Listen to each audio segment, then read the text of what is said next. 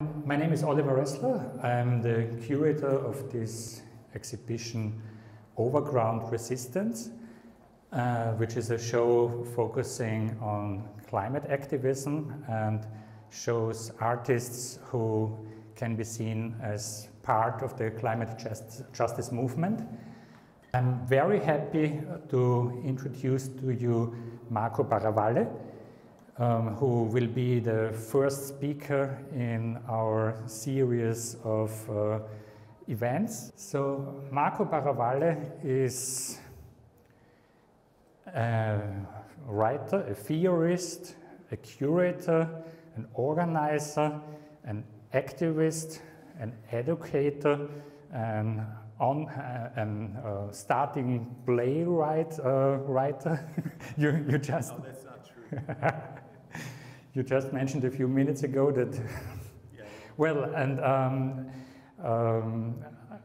you are also part of this collective of Sale Docs in Venice, which is also the name of the institution Sale Docs that resulted from an occupation of this former salt storage in 2007, and is one of the few institutions that is located where the art scene and activist scene overlaps in a very interesting manner.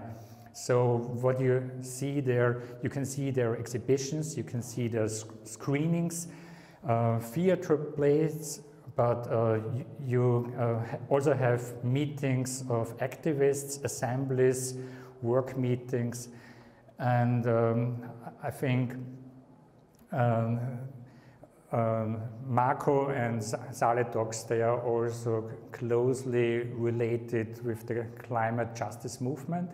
So in 2019, there was the first climate camp in Italy. It took place in Venice, and Marco was also closely connected in organizing, co-organizing the event. And yeah, so for this framework of the exhibition, your work is kind of a perfect match. Marco is also an educator. He's working in the university in Venice. He's a researcher there, and he's teaching in another university in Milan. And you are also involved in this collective Institute of Radical Imagination. And your talk today is titled Alter-instituent Practice in the Neoliberal Art World. And yeah, I think you deserve a warm welcome. Please say welcome to Marco Baravalle. Thank you very much, Oliver, and also Elizabeth, for having me in the context of this amazing exhibition. I mean, all the kind words that Oliver just said is because I think that also, I mean, beyond being an admirer of his work, I also feel a strong complicity with him. So I'm honestly very happy to be here with you, and also thank you for showing up in a day that Oliver told me is a very packed day of events. So thank you for your time, basically. Yeah, Oliver already said basically everything about what I do. I will maybe repeat something, not for the sake of introducing myself, but for the sake of positioning my voice, because I think it's important to clarify the position from where I speak. I am a researcher at the University of Venice. I'm also part of this collective called Sale Docs in Venice, which manages a space that was occupied. We occupied this former salt storage back in 2007 with a group of activists and precarious cultural and art workers. And you can see a picture there on the right lower side. You can see a picture of one exhibition of the space. You can see on the other side, on my, basically here on my left, you can see two pictures of what was the 2019 climate camp in Venice. So there is an assembly there, and there was an action that we did. We basically occupied the red carpet, and also Oliver was filming the action. And you can see I'm also, with all the people of Solid Dogs, I'm also part of the Committee Against Big Cruise Ships. You can see one of the actions we did during the years. We took a dove, we were diving into the canal to basically block the passage of the cruise ships in the Giudecca Canal. So, I mean, I speak from this intersection of places, from being a researcher, but also from being an activist, and in a certain way, a curator and a cultural organizer. So basically my talk today is informed by these three positions that come together. And you might think that this, basically the title of my talk, which is Alter-instituent Practices in a Neoliberal Art World, is not really linked with the issue covered by Overground Resistance, that is the climate crisis. But I think it is enough to go in the other room down there, and you can watch one of the films by Oliver, which is titled Barricade Cultures for the Future, in which he features 5 artists that are also climate activists, social activists, and they discuss some urgency concerning the relationship between art and activism, or more broadly, aesthetics and politics. And some of these issues are the importance of deconstructing the artificial separation between artists as those with the monopoly of creativity and activists as those with the monopoly of social change. So to basically problematize this border that separates who is creative from who's not. Also, another issue that emerges as an urgency in their discussion is the urge to learn that the common is more important than the new. Or finally, one of the final themes that raises a big debate among the participants of this film is the theme of art institutions itself. And you know, questions like, do let's say activist artists need to refuse institutional space? Do they need to create their own institutions, or do they need to see even neoliberal global art institutions as possible battlegrounds, as spaces that can be inhabited? And I think the alter-institutional perspective addresses all these urgencies, which are I think, crucial when we're thinking of climate justice activism and the role that art could play in it, but also in general. I think it's politically, these are questions that are politically and aesthetically, I think, very, very relevant. And so I was saying the alter-institutional perspective addresses all these urgencies. For example, to use, to quote Gerhard Raunig, for example, by acknowledging the difference between the paternalistic artist and the artistic singularity. What does it mean? And for example, what is the difference, as Gerhard Raunig puts it, between the paternalistic artist and the artistic singularity? And I'm quoting a few lines from, by Gerhard Raunig, to quote a Viennese scholar. And it recalls the distinction between the paternalistic artist on the one hand, who identifies an audience or a community and chooses it as her or his object, predicting and preceding it. And this is on one side. And on the other side, the artistic singularity, who or which enters into the machinic stream that leads to instituting, where sometimes more, sometimes less artistic skill is needed. Or, for example, another issue that is linked to the reflection around instituent practices or alter institution is the idea of problematizing the binary choice between being inside or outside institutions. And last but not least, the theme of alter-instituent practices addresses the crisis of neoliberal art institution, which has been further highlighted by the pandemic. Maybe later I can do some example of what I do mean practically by the crisis of art museums, biennials, neoliberal art institution within the pandemic, and why it is important also to reflect on alter-institutionality. And but before going to try to define, without trying to create another taxonomy, but let's say to define at least what do I mean by alter institutions, I think it is important to relate to some theoretical sources.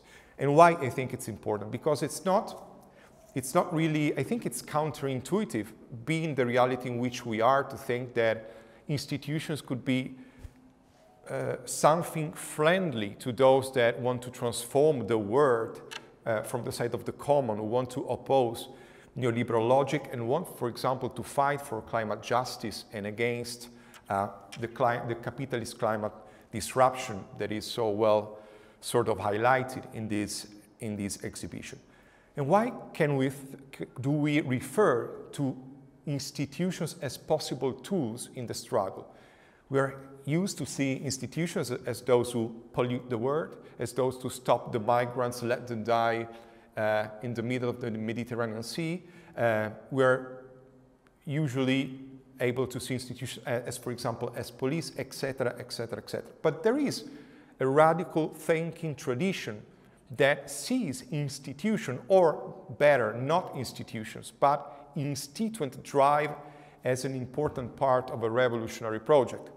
And I'm quoting two passages. This will be the only two long passages that I will read, so forgive me. The first is a passage, and I had to read it in Vienna, from the book Commonwealth by Michael Hart and Antonio Negri. And I'm going to read it. Whereas revolt and insurrection may be episodic and short-lived, there is, running throughout the revolutionary project, something like a will to institution and constitution. A will to institution and constitution. We have in mind here, as analogy, the great Viennese art historian Alois Riegel's notion of Kunstwollen, forgive my pronunciation, which, although difficult to translate, can be rendered as will to art. Riegel analyzes how, in another period of transition, late Roman art revolts against the ancient forms and establishes not only new techniques and industry, but also new ways of seeing and experiencing the world. He conceives the late Roman Kunstwollen as the force governing this transformation of the plastic arts, the desire that articulates, so the Kunstwollen will be the desire that articulates all the singular artistic expressions as coherent institutional development, demonstrating not only the continuity, but also the innovation of the process. So, the Kunstwollen accomplishes both the overcoming of the historical threshold and the organization of the exceeding, overflowing social forces in a coherent and lasting project. And then he makes the comparison with the revolutionary project. So, and they write, a revolutionary process today will have to be governed by a Rechtswollen, that is, an institutional and constitutional will which, in a parallel way, articulates the singularities of the multitude along with its diverse instances of revolt and rebellion in a powerful and lasting common process. To make a long story short, what they're saying is that in revolt there are important, I would say, molecular instances or political, individual, micropolitical instances. But in order to step from a revolt to a revolution, something like what they call an institutional and constitutional will must be put in place. And this is all and from this idea comes all the debate that was started 10, 15 years ago, especially in the networks of southern social centers about what we called back then the institution of the commons, how common processes get institutionalized but not crystallized in a way. So Negri and art thinking and also post-operaist tradition could be one of the sources for this focus on the importance of instituent practices. The other one is much older, and it's Gilles Deleuze's oeuvre on David Hume in the 50s. And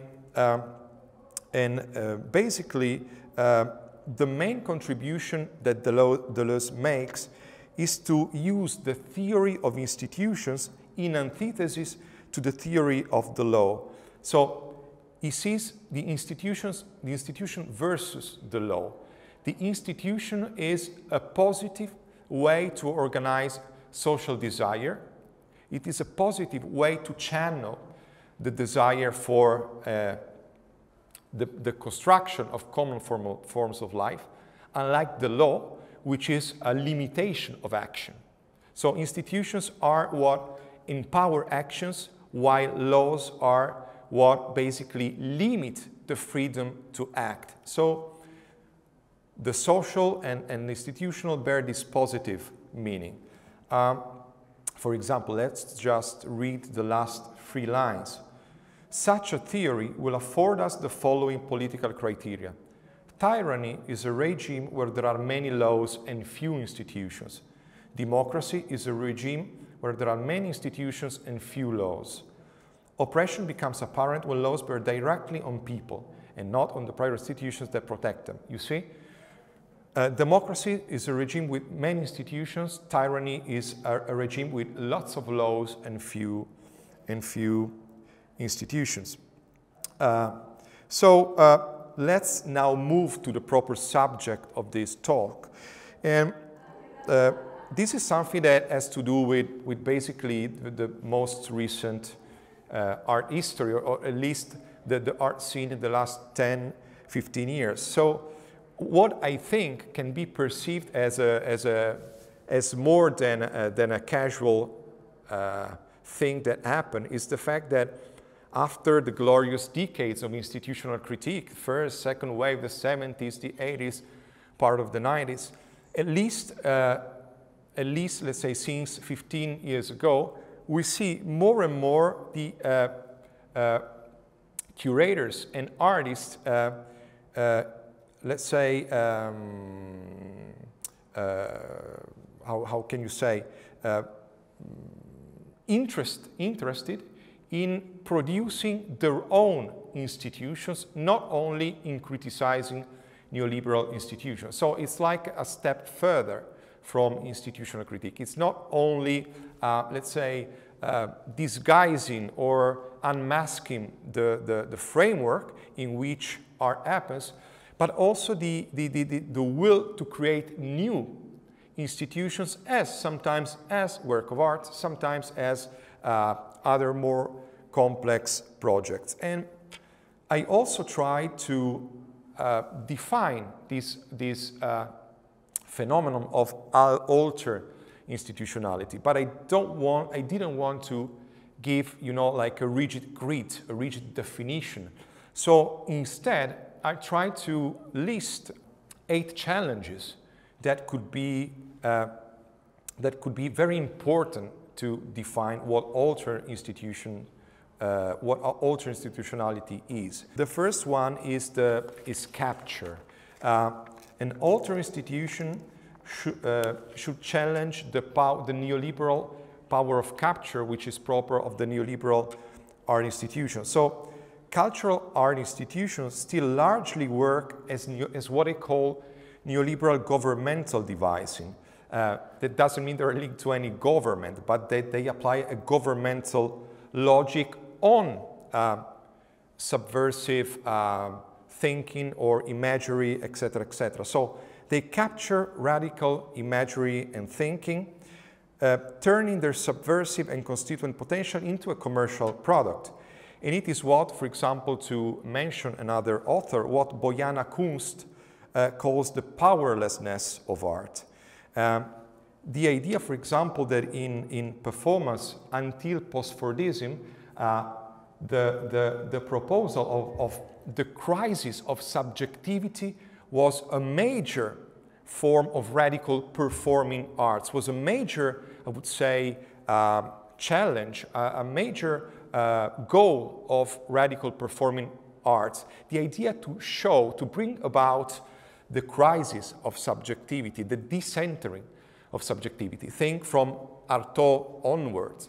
And now what Bojana Kunst says is that under neoliberal condition, under post-Fordist condition of work, we are asked to be all subjectivities in a state of permanent crisis.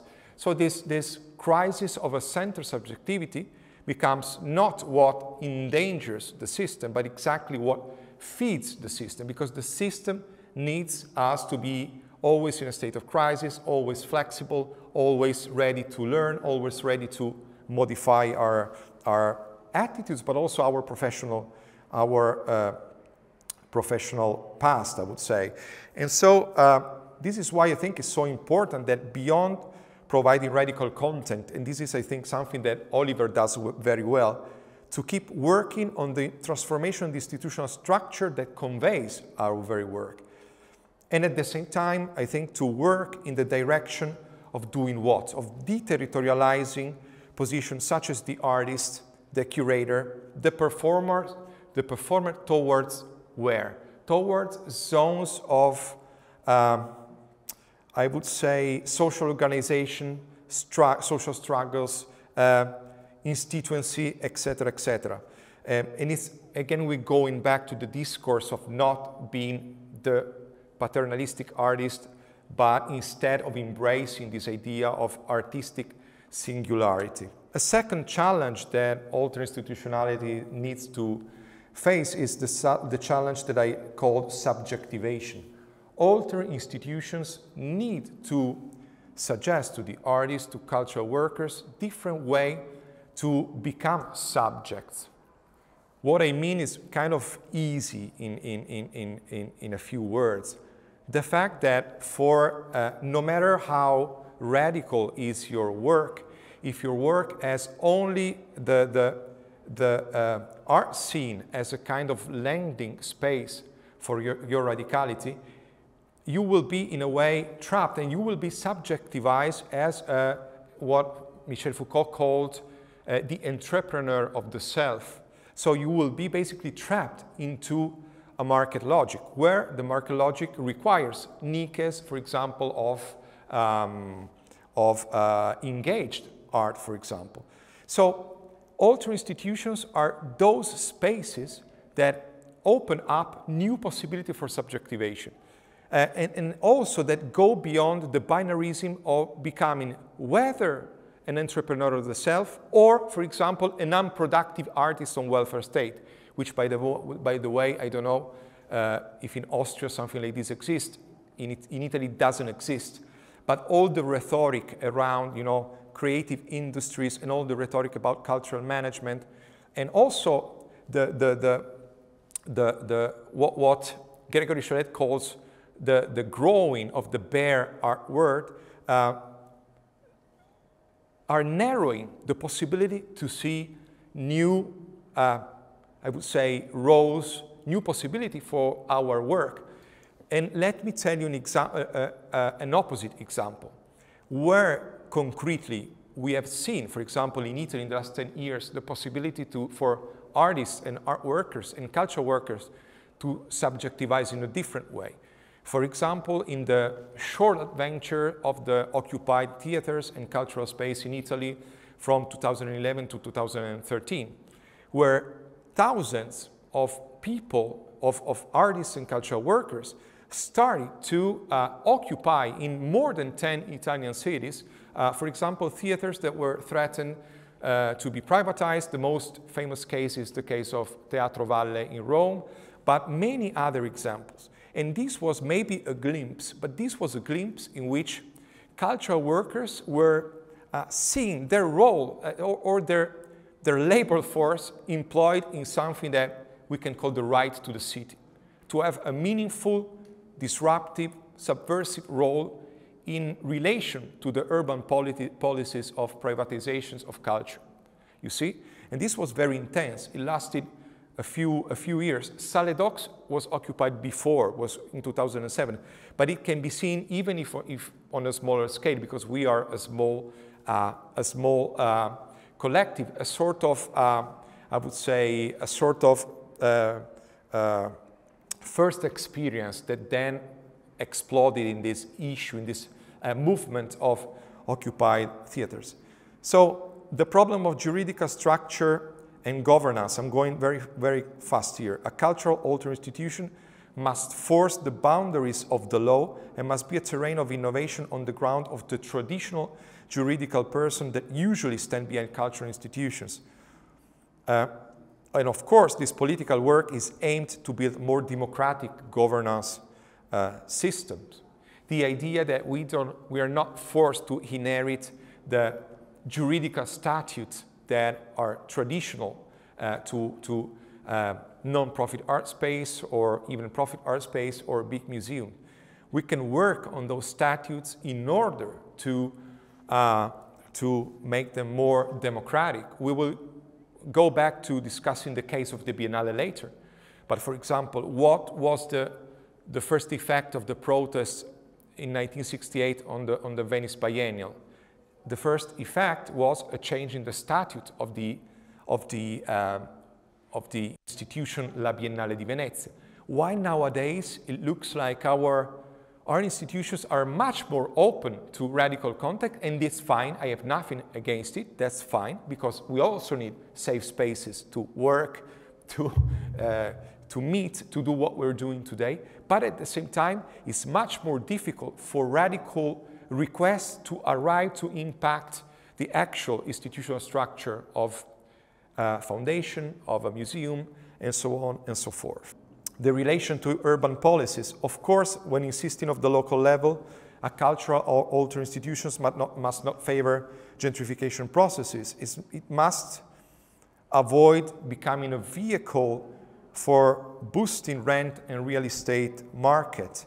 This is also very clear if we see, but this is clear everywhere in every city of the world, but it's also very clear in Venice. How art is something that is not in opposition to the model of over-touristification and an over-touristification that gentrifies the city and then puts more and more houses on the tourist market and basically steals more and more houses to residents. Art is something that is basically packed with this gift pack of event economy, and it's something that boosts this destiny, I would call it, of Venice as a place where you attract more and more tourists and you lose more and more residents every year. So, of course, the issue of urban policies. Decolonizing, again, it's the being aware of the whiteness of global art institutions, being aware of many things that fortunately many campaigns for decolonization of the artwork tell us to be aware of. It's absolutely very important. And again, sometimes we think that this process of decolonization has gone a long way. And again, I will use again another Venetian example, but the Biennale is kind of a global institution. So I don't know, for example, to tell how far we still have to go in the issue of decolonizing our cultural institutions. So, for example, if you go to the Biennale, to the film festival, which is basically happening these very days, the prize for the best actor is called Coppa Volpi, the Volpi Trophy. Volpi, the Count Volpi of Misurata, was a governor of Tripolitania, a portion of Libya, when Italy was basically, when Libya was a colony of Italy, and he was the first minister of finances of Mussolini during fascism. And so, and that's striking, that every year, people from all over the world raise this trophy. No one kind of brings the point that, Volpi di Misurata is still seen in Venice as a great Venetian. Okay, so I mean, also from the epistemic point of view, not only from the structural or institutional point of view, we have to go a long way. And I think especially in Europe, or at least especially in Italy. Now, fortunately, something is beginning also in Italy too, but the sixth challenge, the problem of binarism between degrowth and acceleration. And this is really relates to the issue of, I would say, ecological, forgive me for the bad word, sustainability of what we do, but it even goes beyond. The idea that, of course, our institutions must embrace a process of degrowth. It can't be again and again the reproduction of the same idea of these huge events with huge crowds flying from all over the world, staying for 3 days for the opening and then flying then again away. But at the same time, I think that what our alter-institutionality means is also to embrace those experiments, which are both activist and artistic experiments, in recapturing the algorithms, recapturing digital technology, recapturing these technologies that now are mostly employed from the side of capital to instead to implement, to empower the common. So what I think it's another challenge is this. I think alter-institutionalism means to go beyond the binarism between straight degrowth or acceleration. 7, queering, which of course has definitely to do with sexuality, with gender, with of course the idea of oppose any kind of sexism, of binarization of genders within the art world and beyond the art world. But I would like to quote Tora Polini, because I think it's even more, when I think of queering, I think of something that goes even beyond the issue of gender. And she writes, although queer theory is most often recognized in relation to sexuality and gender identity, it is at its heart about disruption. It is an approach that most often encourages subjects to recognize the shifting and unstable nature of their positions and identity, and to work towards an unveiling and ultimately destruction of regulatory norms. So from an instituent point of view, I think of queering as the capacity to stay metamorphic in a way, to not crystallize into forms that then end up by reproducing the usual hierarchization structures that alter-instituent practices fight. So this attention, queering as this antipathy towards norm, I would say. And then last but not least, and of course this is not an exhaustive list, maybe you have other 10 good testing grounds for alter-institutionality. And the last is what I call radical prefigurative economies. From the use of recycled materials to do installation design, from this very basic ground to, for example, the use of cryptocurrencies or the experimentation of forms of universal basic income for people that work within this institution. We'll go back to it later, and I will provide a practical example of what I mean by radical prefigurative economy. I also try to identify, or I didn't try, I identified 2 types of alter institutions. The first one, as already said, I call the governmental one, which include mock institutions manifesting themselves as work of art, often signed by an individual author, and they basically live within the art system, or at least they're generating within the art system. But also established institutions like existing museums, like real museums, or other art institutions, which undertake a process of becoming minor. In a few words, they embrace a process of self-critique of their neoliberal institutional structures. And then, autonomous alter institution. which often are the results of social struggles, and they involve art and non-art people. They often start with the occupation of a space and develop through processes of assembly-oriented self-management. A small little example could be Solidox. A big example that is also featured in this exhibition, now the film is off because there's the projector, but is the ZAD, for example. The ZAD is definitely an autonomous alter institution.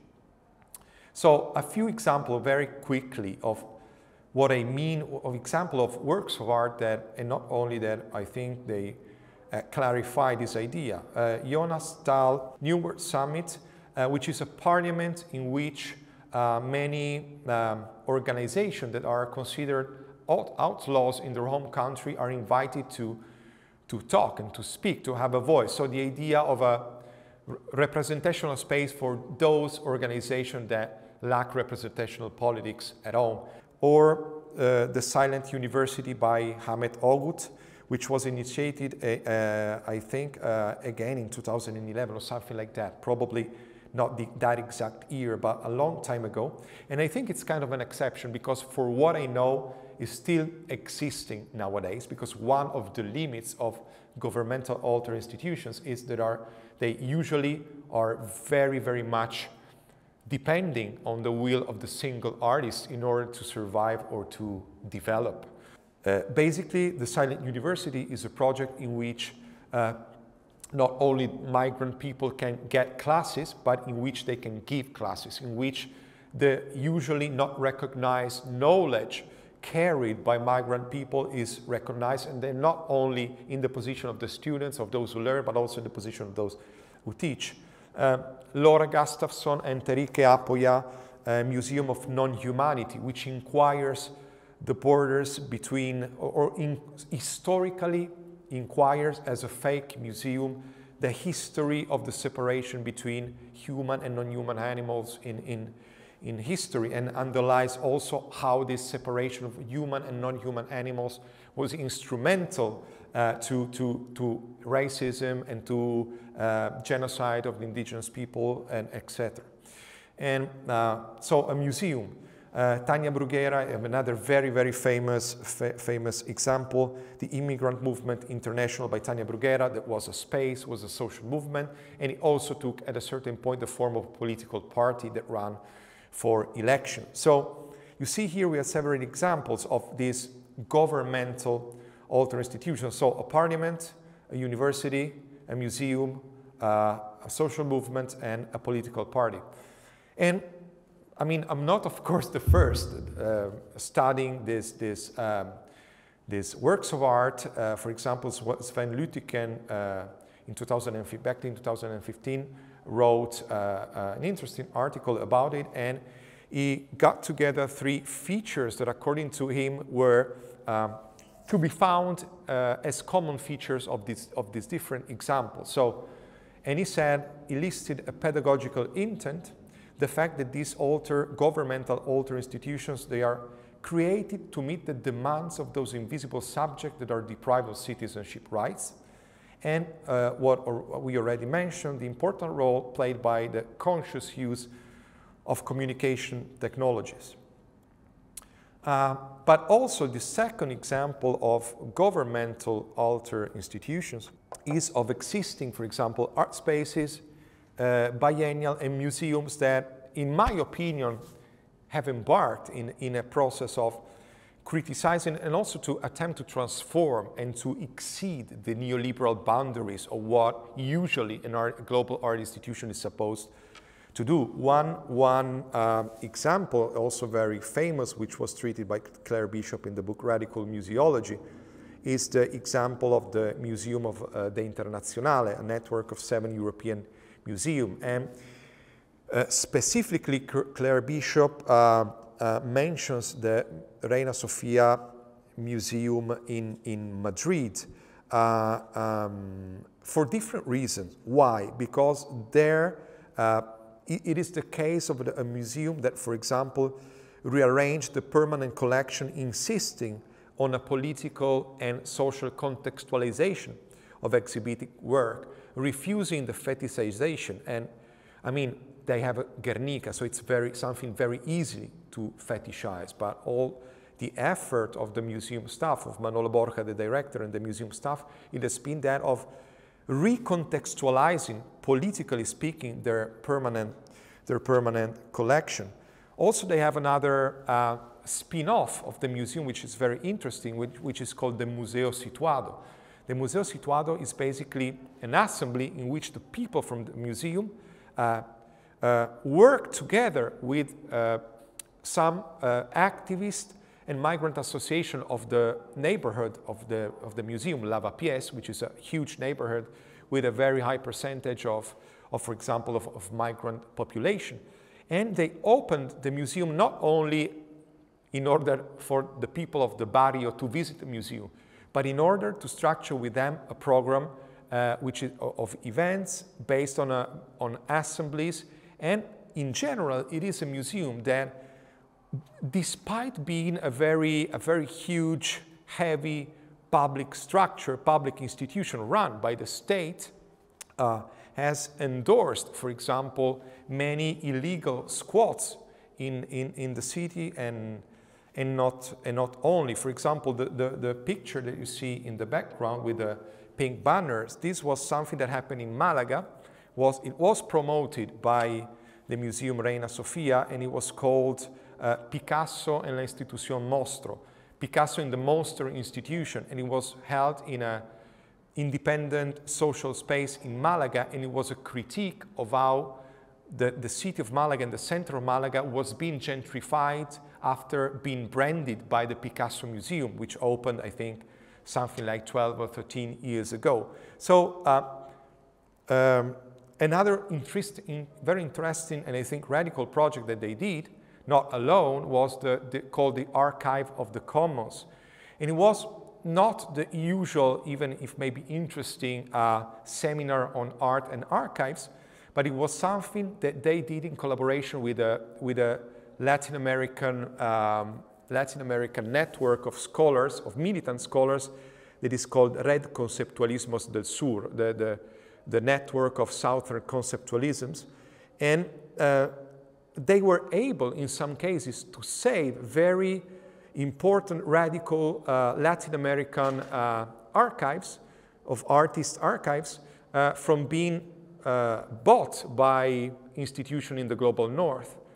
And what is interesting, they did not advocate the archive to come at the museum.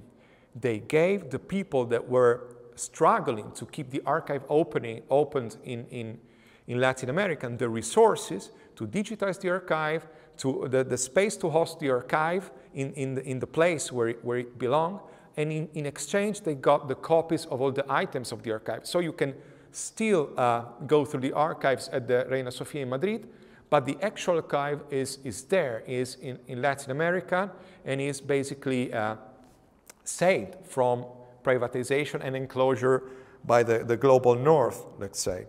Another example, as I was saying before, is the Biennale itself.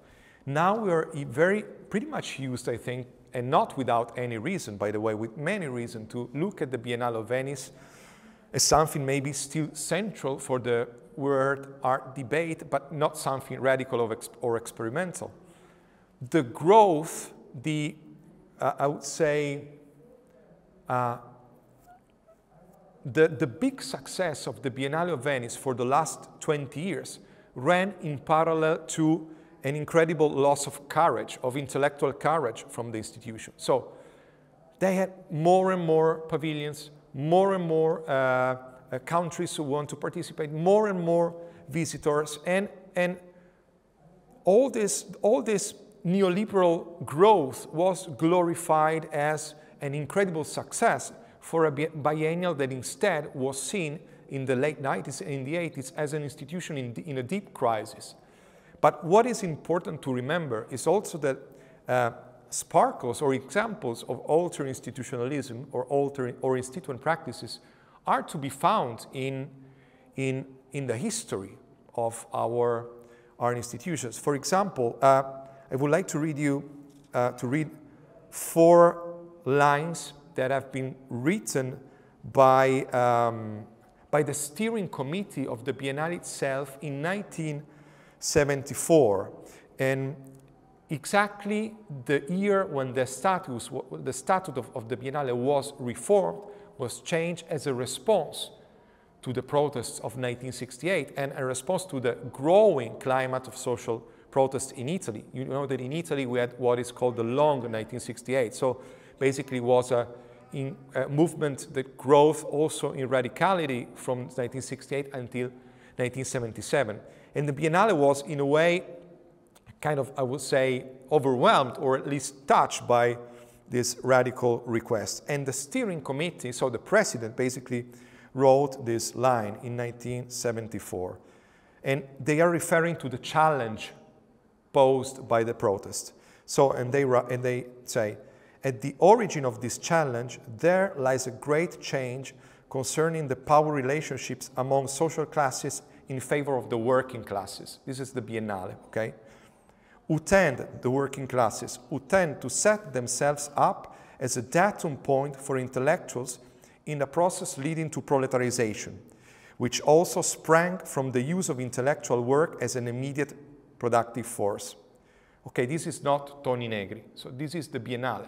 So the Biennale acknowledges in 1974 that artists and intellectual workers are getting proletarized because there is a proletarization of intellectual work and labor, which stops being an exception and becomes more and more similar to, let's say, factory work. And indeed, we are on the border between two models, between Fordism and between post-Fordism, on the 1974, on the border between one model based on the extraction of value mostly from material production to one based on the extraction of value mostly from immaterial production.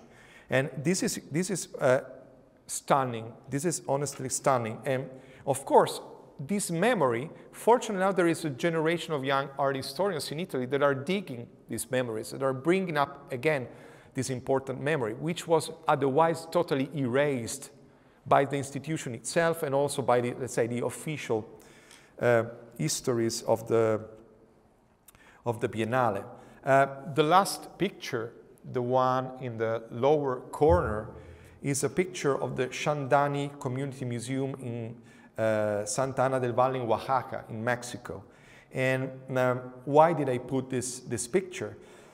Because again, as another truly important example of alter-instituent practices, we don't have to forget the contributions that militant Latin American museum and art people give to museology in the 70s. And there is a Spanish art historian, Yaiza Hernandez Velázquez, which wrote, for example, about how crucial was the ICOM roundtable in Santiago de Chile in 1972, and in which, inspired by Freire pedagogy, many of the participants from Latin American countries put at the side the European people and said, and they use exactly these words, they say, we don't want to keep on reproducing colonialistic procedures in the museums where we work. We want the new museums of Latin America to become a house of the underprivileged. And again, this is, quote, the underprivileged is exactly the word that they use. And Hernandez Velázquez uses, I'm not an expert, maybe you know much more than I do, but Hernandez Velázquez uses the example of the Shandani Museum because it was a museum that it was born of the desire of the local community to retain the archaeological finds discovered in town, okay? And its organization was the result of involving and respecting the long decision-making process of the Zapotec community in Santa Ana, a process carried through pre-existing assemblies and through new ones. So again, the assembly process that stands as a cornerstone for the founding of an art institution, in that case of a museum. And And, quote, the starting point was not the undisputable value of the heritage to be preserved, but the need to retain collective ownership over its possible value, meaning and destination. Not the undisputed value of the heritage. This is where, you know, all the conservation discourses in the West start from, but from the importance to to maintain collective ownership over the material things and also the meanings of these finds. So let's spend the last 5 minutes to talk about autonomous alter institutions. So one of the books produced by the Internazionale was titled The Constituent Museum. And so the importance of constituencies, for example, when we think of alter institutions, and especially when we think of autonomous alter institutions, which are those spaces that are not thought as art projects. Maybe they involve some artists, but not primarily as artists, more as activists or as members or a certain specific struggle. They often are generated by the occupation of a space which is often abandoned or often threatened to be privatized. They often generate in spaces that are under the threat of being gentrified, etc., etc. And the theme of the constituency is very important. So not only who's the space for, but who makes the space, who makes the institution, and to whom the institution should respond. And we have here in this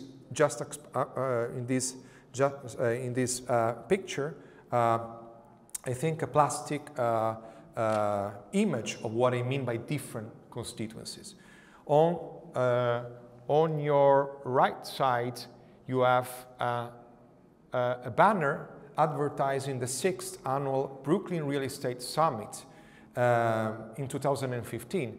And by chance, I was in New York those days, and I witnessed some very also, I think, participated protests of mostly African-American community of New York and many artists.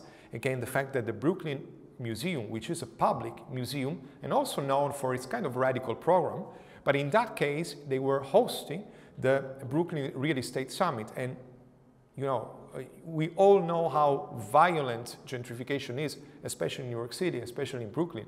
It's a true, like, instrument of class war, gentrification in real estate. So who does the museum respond to? Why the museum is there? On the other side, of course, this was an easy, I would say, competition. You see you see Sale Docks, and you see a General Assembly of Climate Justice Movement, a National Assembly of Italian Climate Justice Movements back in 2019.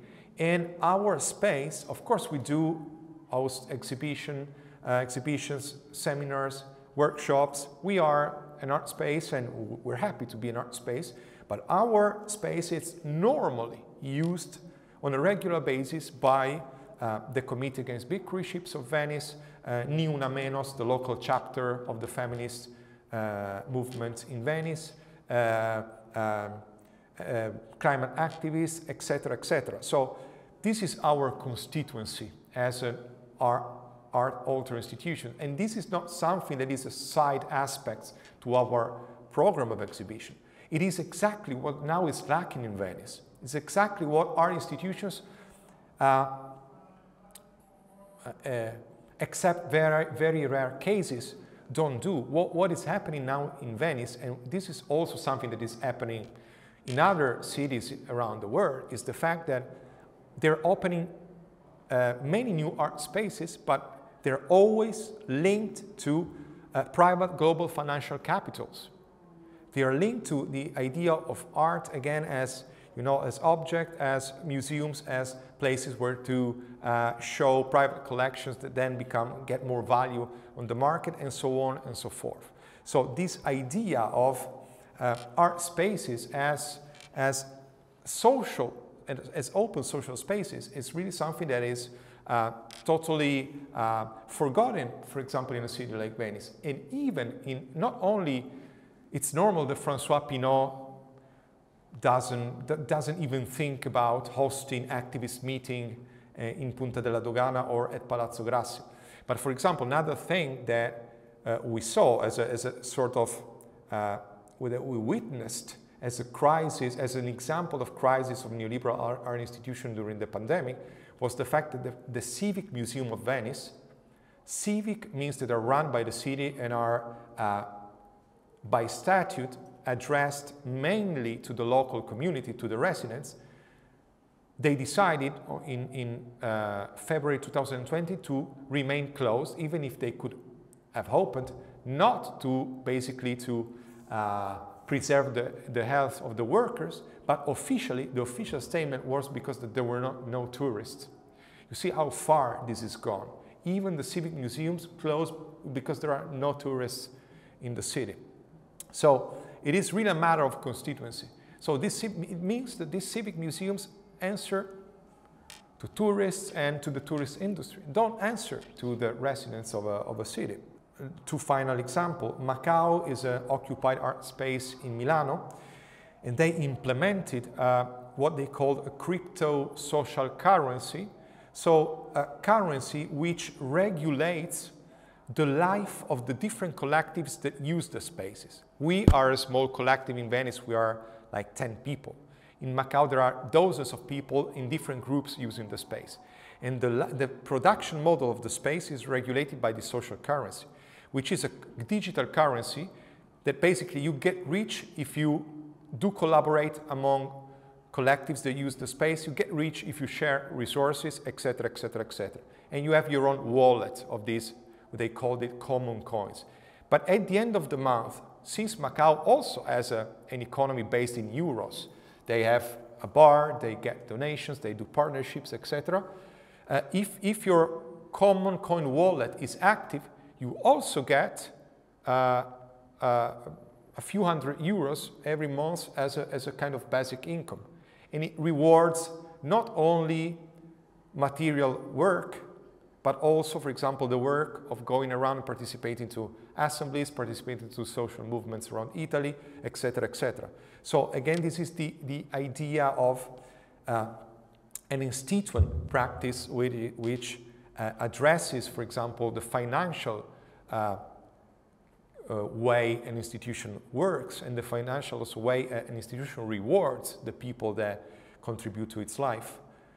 Another example that maybe is very well known, it's the example of Moserin. It was a video collective that was founded during the first Egyptian revolution, I think in 2011.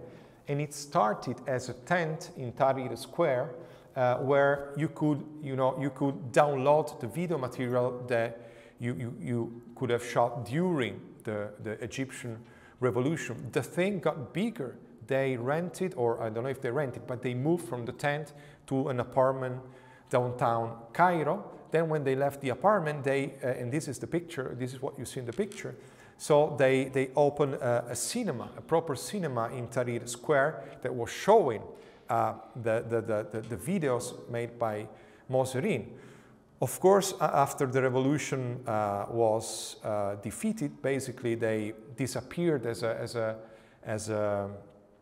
an actual, I would say not actual, as a material archive, but they now have online a digital archive of hundreds and thousands of hours of videos shot during that period. And I really think that if we have to basically refer to an archive of the common, this would be the case.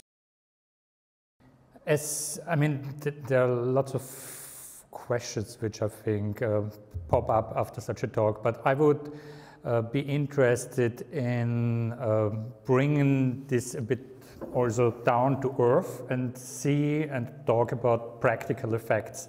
So, as you know, I've been working together with Dario Azzellini on occupied factories, as occupation is also something central for this alter-institutionality, and you're working in and co-founded an institution, dialectics, that's also originated in an occupation. This includes also continuous struggles with authorities about the continuation of the institution. And I think I would be very interested to learn from you about what's the legal state at the moment, how did this evolve over the years, and did it change over the years? Could you talk a bit about that? It still keeps changing. So we maybe unfortunately we don't run the risk of crystallization. So we occupied the space in 2007, and there was an immediate reaction by the city council, and they evicted us with the local police. We got back inside, but it's always a matter of power relationships. The first thing why Sale has been able to survive for 14 years now, because we're not alone. I mean, we're not an isolated entity. We're not a squat that stands on its own, but we are part of a city and regional network of other occupied spaces. And this gives us the strength also to negotiate with the city council, which is the owner of the space. And this is absolutely important. If we weren't part of a wider network, we wouldn't be able to survive. So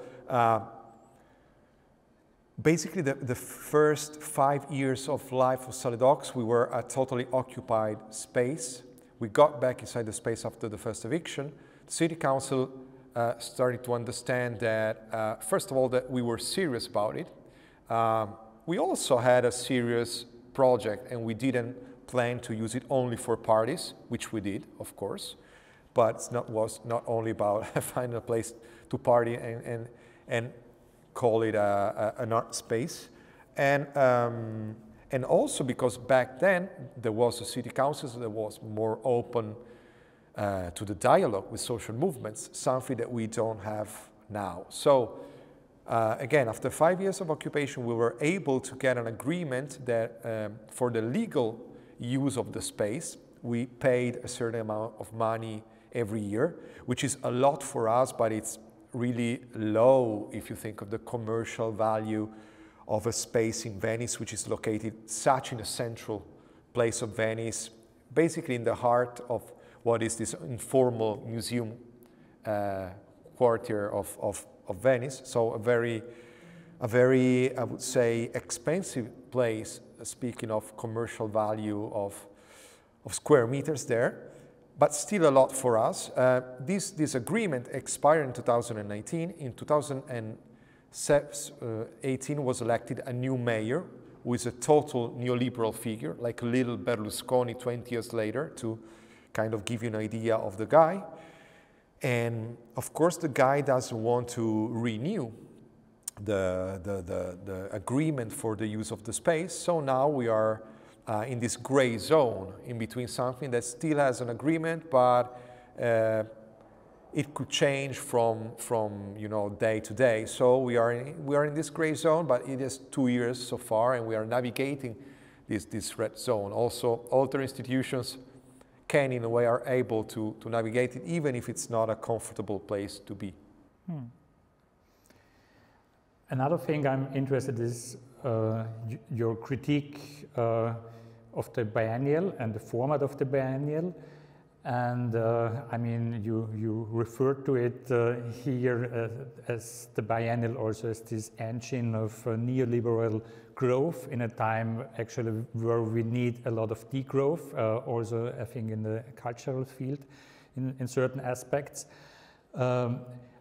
I remember quite well that I think very soon after the biennial, after the pandemic started, maybe already 2 or 3 months afterwards, you wrote a text which I consider quite important, and that was quoted in numerous other articles in magazines and referred to in discussions, where you saw in the pandemic a potential for a major shift in the format of the biennial, bringing it more away from the event into something that is more stable and has more effects on the local environment where it takes place? Unsurprisingly, nothing really happened. You know, it looks like the biennial is joining the choir of business as usual. You know, let's just forgive as soon as possible the pandemic and let's restart business as usual. And this is a bit, I mean, this lets you down in a way, even if it's not unexpected. With a slogan, maybe a very reductive slogan, what I wrote in the text was that our institutions should take this tragedy of the pandemic, because it's a tragedy, but also as an occasion to change from being embedded in the creative time to contribute to, in a creative city, to be embedded in what I call the caring city. So to become more, to think themselves more as spaces of care. And 2020 and also 2021 were a good occasions because the international audiences were lacking. And in a way, there was a space to try an experimental edition of the Biennale, which again discovers, or not again, which discovers the possibility to become a space of care towards the city, but even towards international audiences, and not only this big attractor that it is now. So, and this is something that I see. Okay, you could think that Reina Sofia pays me. I mean, I'm not hired by Reina Sofia, but this idea of Reina Sofia is not perfect. But I mean, this thing of the Museo Situato, for example, it is an attempt of an institution to experiment a dispositive of care towards its constituencies, the neighborhood in that case, but could be the city, could be the region, etc. And this was definitely lost. This was definitely a lost chance. And also, you know, I mean, to my knowledge, I mean, I may be documented, I don't know, but to my knowledge, or maybe you know, but there weren't many attempts at, you know, creating big forums in which this thing of the pandemic is taken seriously from an institutional point of view, and to really pose serious questions about how this art system works and how it could change. So if a global health crisis that cancels 80 or 90% of all flights and has many more effects, did not lead towards this envisioned, more communal approach and shift of the biennial, what must happen in order to get there? I think major social uprisings. I honestly don't see other. I mean, of course, we can all. I think we do all important work. I mean, don't misunderstand me. I'm not judging as. I don't want to diminish art. It's not my thing. But I think that honestly, in order to recover this possibility of really affecting institutional structures, we need major social uprisings, and yeah, but it's very difficult because now our institutions are very good at absorbing critique. Yeah, I think in order to achieve major political uprisings, we need different sectors, different social spheres to merge and to come together. And I think your position of working in so many different fields as a curator, as a theorist, as an organizer, as an educator, as someone who is not only an activist in the sense that you participate in demonstrations, but that you really co-organize movements, climate camps, and other things. I think such nods are really crucial in such a time when we need to bring people together. And I would be interested in learning more of how this all interconnects and how how this all comes together and supports each other, and maybe you could talk about this a bit. I mean, the only choice I really took in this fact that I'm doing so many different things is being an activist. This was the only actual planned choice. You know, it goes back to Genova 2001 when I was there and I got sort of pissed with the Italian state, with capitalism in general. I decided, yeah, I want to join activist networks, I want to join the centri sociali, in my case, etc. And all the other things, to be extremely honest with you, came because I also needed to work. I mean, I don't want to romanticize it. I mean, I had the chance to be involved in this collective process of Saladox, which I think in a very rare way overlaps my activist part and my curatorial or culture organizational part. And this was basically the dispositif through which I was able to match these two aspects of what I'm doing, to keep them together coherently. And without all these collective adventures, I would definitely not be able to do what I'm doing. And then for also, I mean, I think I paid the price. I mean, from 2007 basically until 2017, 18, I was kind of invisible for the art world. You know, I was also, I mean, my stipend was coming from other jobs out of the field of art, which had nothing to do with art. My only artistic space was really the independent space of Saladox and of these alternative circuits. And yeah, and then, you know, and then I don't know why it happened that I'm doing so many things. Probably I'm not doing any of them very well, so, but navigating them, let's say. I think this is maybe also the invisibility in the film Barricade Cultures for the Future. Here in the exhibition, Jay Jordan refers to that if you are really strict in your resistance, then it will also happen that many institutions won't invite you anymore if you go after the funders and if you're very precise in your critique. But I'm happy to see that that you managed to keep some visibility. Also, thanks to people like you. But invisibility is not bad per se. I mean, also John Jordan says it. Know that. I mean, yeah. Yeah. Are there any questions from the remains of the audience? Thinking about institutions, I think that you can, it's a comment from the South.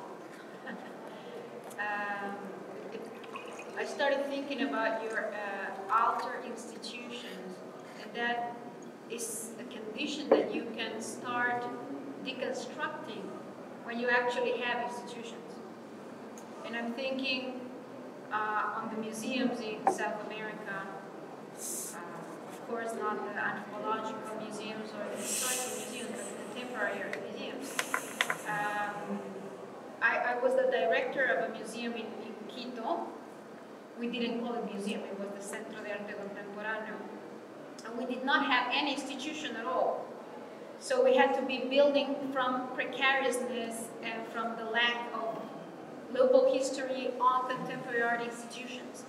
And so we invented it.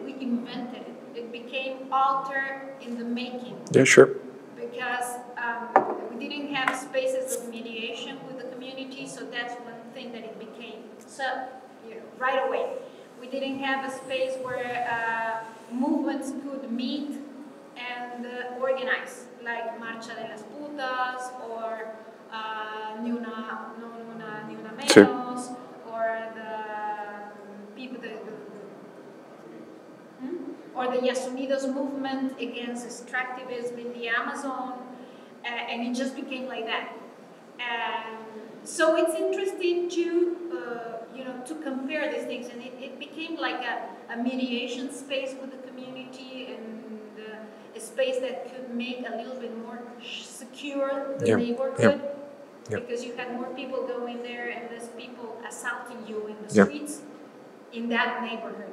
So it makes me feel like, yes, on one side we have the northern part of the planet that has institutions and has had to be deconstructed, and on the other hand, we have places that they emerge or they are born already deinstitutionalized, because the emergency of our needs just make them like that. You know, we made this kind of a building that was permeable, and things were happening in and out, and so I was just, you know, thinking about we don't have the chance to deconstruct institutions because we don't have them. First, yeah. So that's, yeah. First of all, I would like really to know more about your story at this museum, because it really interests me a lot. And yeah, I mean, I totally agree with you, but I think despite you being working in an official museum, your alter institutions, I don't want to label it, it's stupid, but seems much more like an autonomous alter institution, something that you build from scratch, even if it's recognized as an official museum. It's a city museum, but you really had to build it from scratch. So it's kind of closer to an autonomous alter institutions than to a governmental one. And yeah, I mean, it's absolutely interesting. So yeah. What was the name of the museum again? Or what is Centro de Quito? Yeah. It was an old hospital. And then it was a military hospital, and then it was a mental health hospital, and then it was occupied. It was, I think, also the headquarters in a stupid war that they had in the 30s. And then, yeah. And is it still running? It's still running, yes. It's still running. And it also has spaces for the children of Colombian and Venezuelan refugees that go there. It's, yeah. It had to become right away something else, because nothing else was there before. Would you define it as a community museum? I think so, yes. Yeah. Absolutely. But still run by the city. So it's like this hybrid that we don't think much about institutions because that's... That's what you don't have. Yeah, I understand.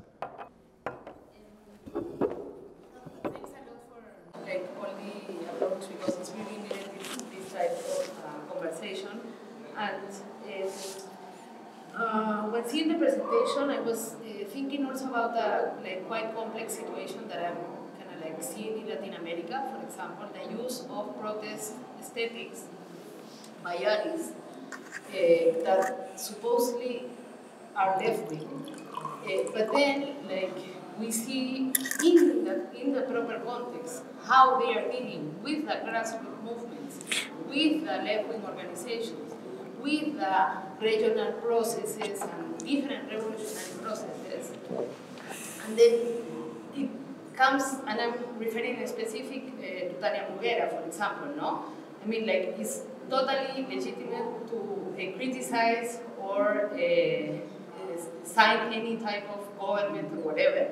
But I think it's completely different if we talk about the European government, US government, or Colombian government, for example, than if we talk about Bolivia, Venezuela, or Cuba, because the conditions that are given in those contexts are not only dependent on a sovereignty that they are deciding on that, no? They are under conditions of blockade or of, for example, sanctions, that many times in that type of approaches, or for example, artists that do not recognize that Bolivia went through a coup d'etat, you can be critical with Evo Morales, but denying that there is an extreme right wing that is operating worldwide in order to impose sanctions, put blockades, make coup d'etat, etc., it's really complex. And when there was this moment in Cuba, the request of going, for example, to protest to the embassy of Cuba in Peru was really complex for us because there were the extreme right-wing Fujimori people that we were confronting because we were in the middle of a welfare process for making a coup d'etat in the context of Peru. So it's not claiming, but it's really complex when you use like revolta aesthetics that have come and they have a genealogy, and then at the end of the day, I started seeing like people sharing, for example, things about Cuba with a yellow flag, you know, the fascist yellow flag, and like it was going through, no? Or seeing, I don't know, like the silence about, obviously we need constant discussion of what are the processes in the left wing, but we cannot have a political discussion without recognizing there is a blockade and there is imperialism, there is colonialism, there are many things there, no? So I was wondering how you see this type of, I don't know, like vision strategies that many times can be like useful for the other side, no? And that's, I consider like risky, no? Yeah, but I mean, I totally understand what you say. I'm not going to give you my opinion about Latin America because it's something that I don't know enough to maybe with a beer, but not here. I mean, it's not, I don't feel entitled to say any truth about Latin America. No, but I mean, I see the problem. I think in general the problem that you are highlighting is the problem of aesthetization of politics, and this is always something. It was already Walter Benjamin who wrote against the aesthetization of politics as something that in the end will advantage reactionary regimes in a way.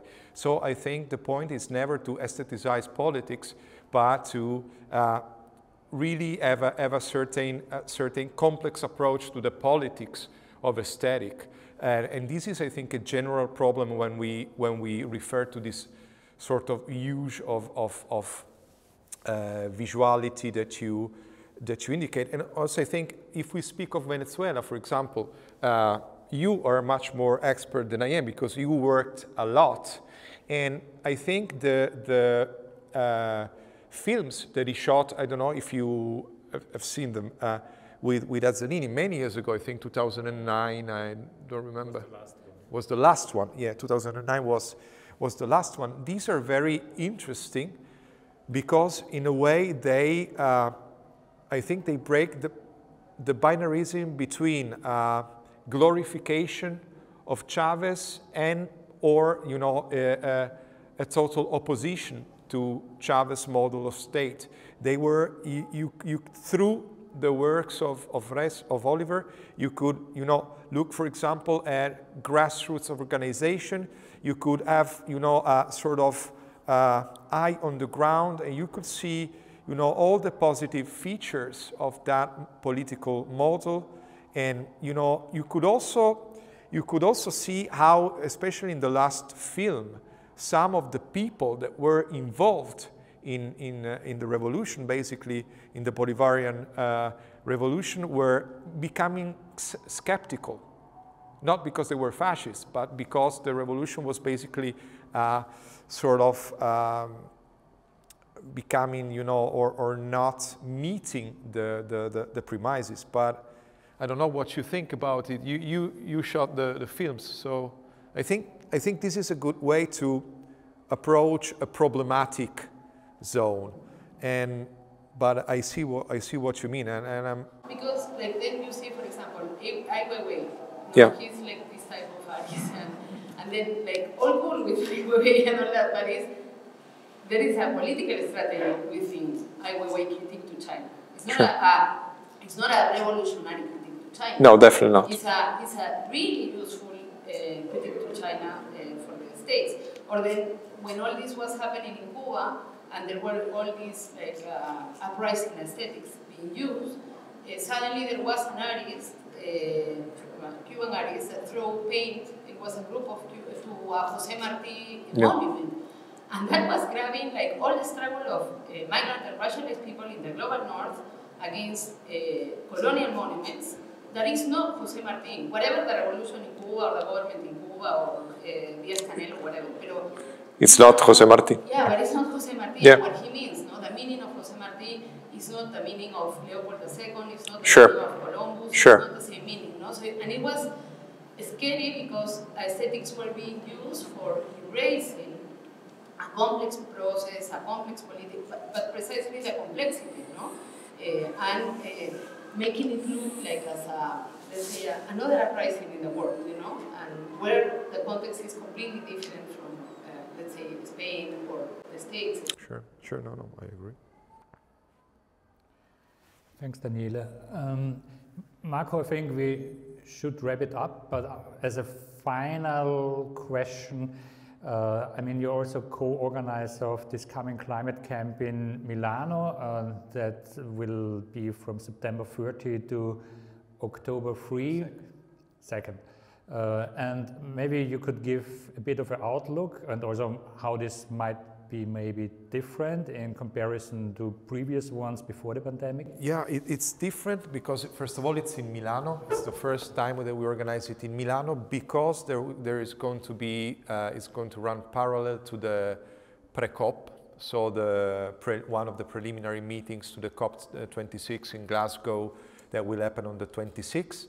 And the idea is basically to create a bridge from Italy to Glasgow. So our idea is to basically to invite people from all over Italy, also from all over Europe, to join us in Milano, and then to also to be present in Glasgow on the 26th of November, because I think that it's undeniable that the pandemic kind of slowed down the climate justice movement, but it's also undeniable that the pandemic it's a symptom of climate crisis. It's a symptom of a certain neoliberal relationship to the web of life. So I think that it's up really to us to get this movement restarted after this forced pause of the pandemic.